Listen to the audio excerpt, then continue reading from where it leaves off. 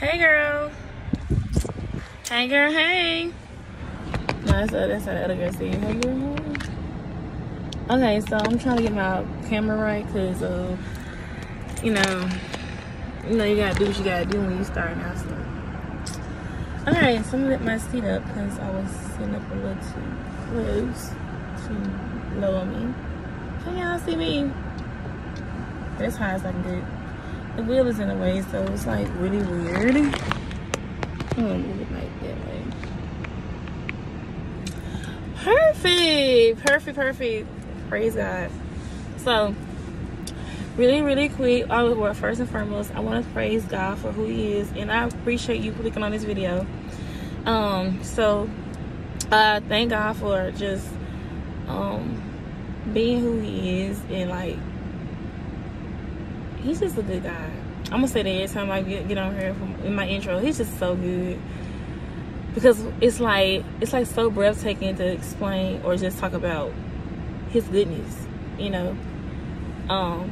And yeah, so on yesterday, well, today is Sunday, and on yesterday I was what was it yesterday?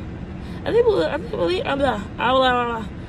it was yesterday morning, and I believe the Lord started to deal with me about not being in my feelings, and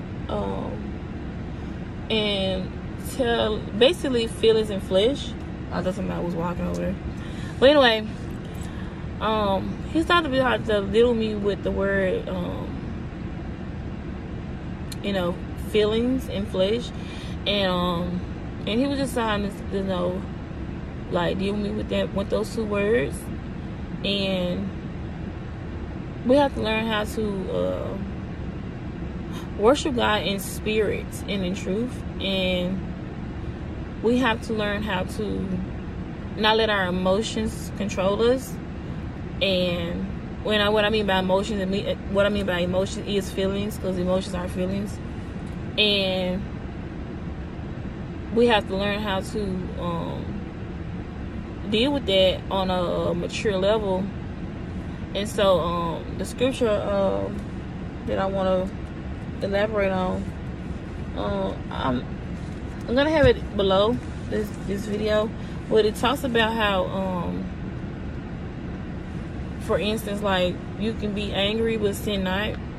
And so yes, God gives us emotions and feelings to process information, to process things. For instance, like when you lost a loved one and your feelings is that you're sad and you're crying, you should cope with that and let that process.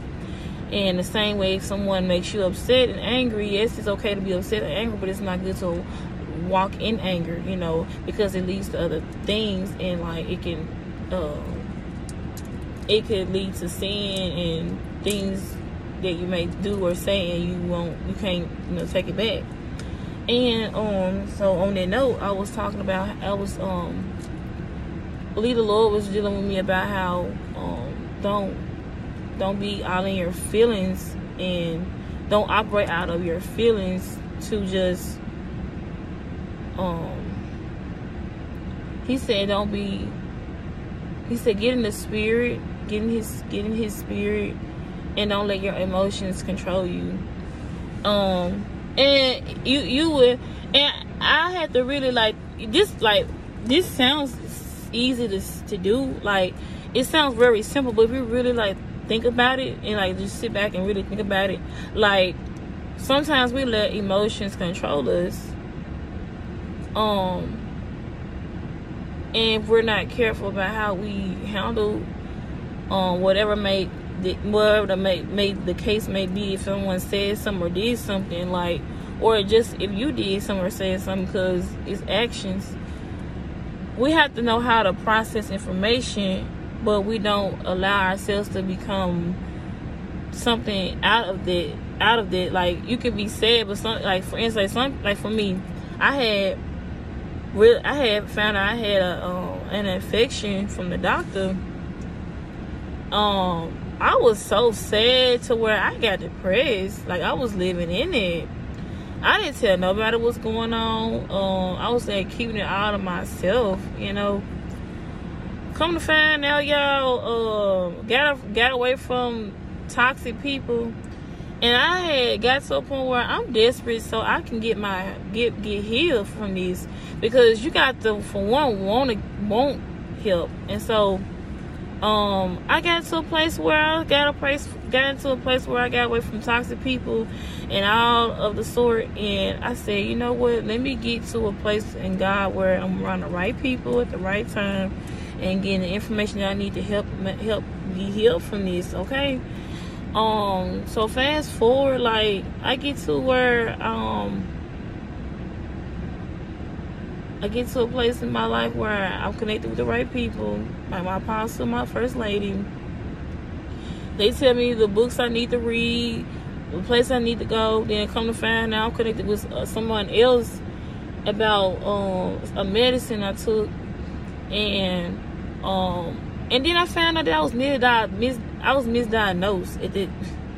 So I was like, looking back, and I was like depressed for nothing. But like, had I would have been a lot sooner to get information, no telling how I would have been a lot further in that area. But praise God, I was able to get help though. But anyway, I went ahead and got help, and I got help in those areas. And I was in depressed. So I sat there and I reached out. When I got the help that I needed, I realized that I didn't have to live in depression. I didn't have to live in those feelings. Yes, I was sad, but I didn't have to live in it. And I was depressed for a long time and didn't tell nobody. So, I don't think nobody really is talking about this, but I probably like one of the first to talk about this. I don't know. I'm probably not the first, and I'm probably not the last. But I do know that it's not talked about a lot. And so, come to find out, I was misdiagnosed,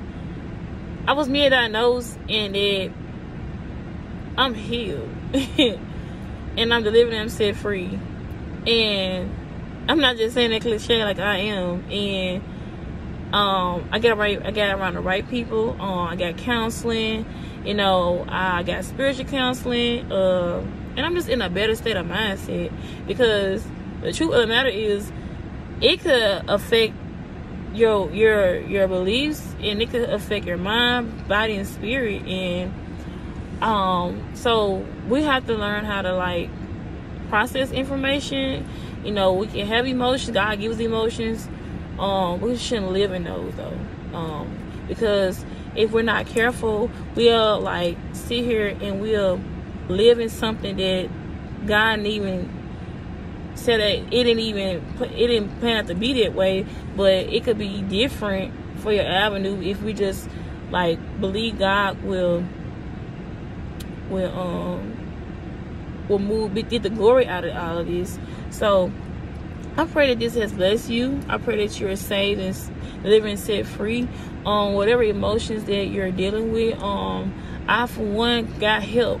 I cried out to God. I asked God to lead and guide me to the right people, the right resources, and the information that I need to be delivered from what I was in. And once I did, I felt better. And I believed God would. I believed God to do it. Because we can say we want help. We can say we need help. We can say that we want deliverance. We can say all those things, but what are we doing really about it? Are we really reaching out? Are we really reaching out? Are we really declaring it in our action? Because at the end of the day, you got to want it. You do. So I hope I hope that something I said made sense, and I hope that something I said reached someone. Until the meantime, y'all be blessed. And y'all stay in the word. In Jesus' name, amen.